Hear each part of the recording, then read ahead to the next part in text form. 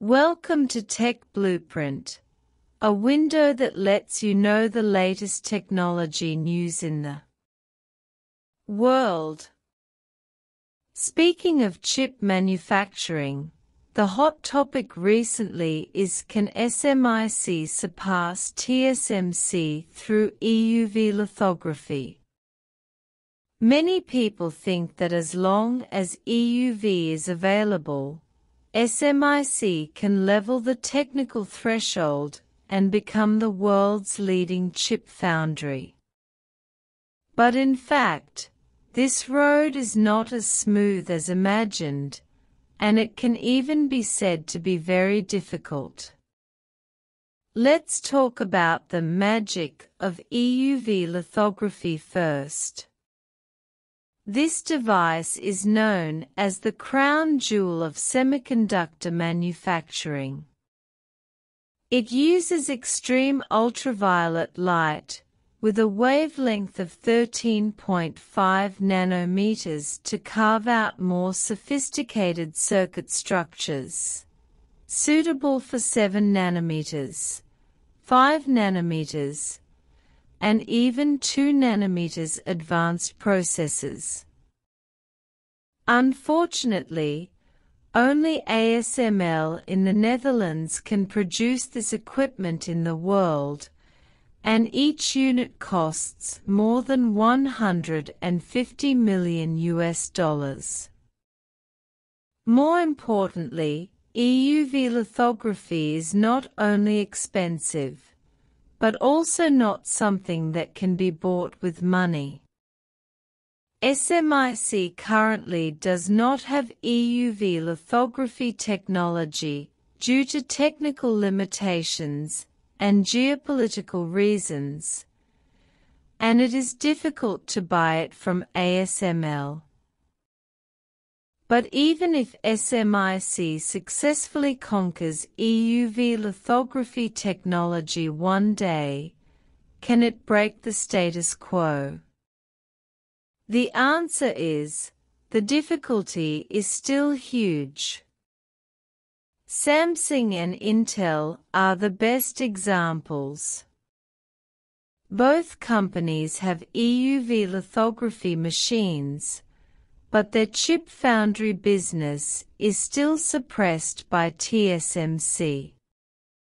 Samsung has been unable to achieve stable mass production due to yield issues, and Intel has been lagging behind in technology for many years and cannot compete with TSMC in chip foundry. EUV is just a tool. The key lies in how to use it. Chip manufacturing is a whole complex industrial chain, and one device alone cannot change anything. The more realistic problem is the market structure. TSMC is not only a technology leader, but also the preferred foundry for major global customers. Apple, Nvidia, Qualcomm, AMD, and other companies occupy most of the market share of advanced chips, and the cooperation between these companies and TSMC has long formed a solid tacit understanding. Even if SMIC's technology catches up, it will be difficult for it to shake TSMC's customer base. After all, it is difficult for these European and American companies to transfer their orders to Chinese manufacturers. SMIC's main customers are still domestic chip design companies, but they still have a big gap compared with international giants in terms of technical strength and market share. Of course, SMIC is not without advantages. As China's largest chip manufacturer, it is backed by national policy support, and its funds and talent reserves are very sufficient. The huge demand in the domestic market, especially in the fields of consumer electronics and automotive chips, provides SMIC with a stable growth space. More importantly, the Chinese government is making every effort to promote the autonomy of the semiconductor industry chain. It won't be long before SMIC's technology may gradually narrow the gap with TSMC. However, the road to catching up with TSMC is destined to be long. Chip foundry is a culmination of capital, manpower, and technology. Every technological breakthrough requires huge investment and time accumulation. It took TSMC more than 30 years from its establishment in 1987 to becoming the industry leader. If SMIC wants to shorten this time gap, it needs not only hard work, but also a little luck.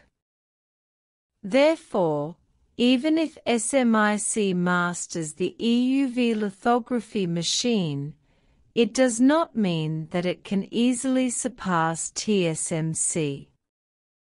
EUV is just a small step towards advanced technology, not the end.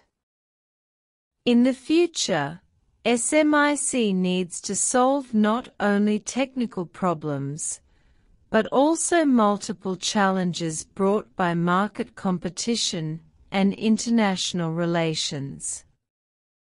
But what is certain is that the growth rate and determination of this company have made it a force that cannot be ignored in the global chip manufacturing field.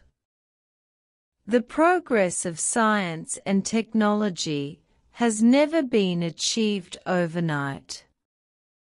It is more like a marathon, competing for endurance and accumulation.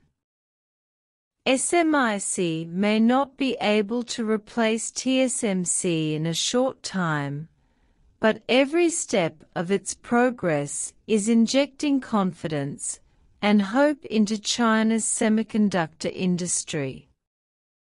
How it will develop in the future, we will wait and see. In short, SMIC's desire to surpass TSMC with EUV lithography faces challenges in technology, market, and international relations. EUV is just a tool that requires the support of the entire industry chain.